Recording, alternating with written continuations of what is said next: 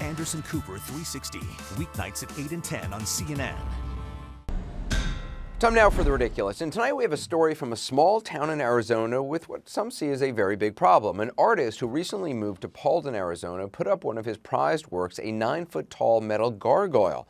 It has a wingspan of 13 feet and a lot of meaning for the artist, David Smith. It kind of symbolizes fire because I work metal and fire has its own spirit. The fire symbolism is not what some of the community, is not what got them all hot and bothered. It's actually reporter William Pitts of KPNX does a good job describing what the controversy is all about, so I'm just going to let him tell you about it. But it's not the size of the whole statue that has the county up in arms. It's the size of something else. And let's just say it is in proportion to a man 9 feet tall. It just seemed like it needed to be there. I don't like Ken dolls. Okay.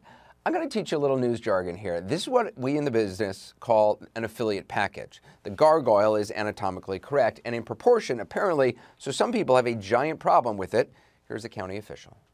The frontal nudity of the statue was offensive, and they were concerned their children were walking by it. Now, the artist says it was not his intention to disturb anyone. It wasn't put on there to offend anybody. That isn't the reason. Everything has a sex. Everything has a sex. I'd say he should take this up with some sort of artist union, but I have no idea if he's a member. P.S.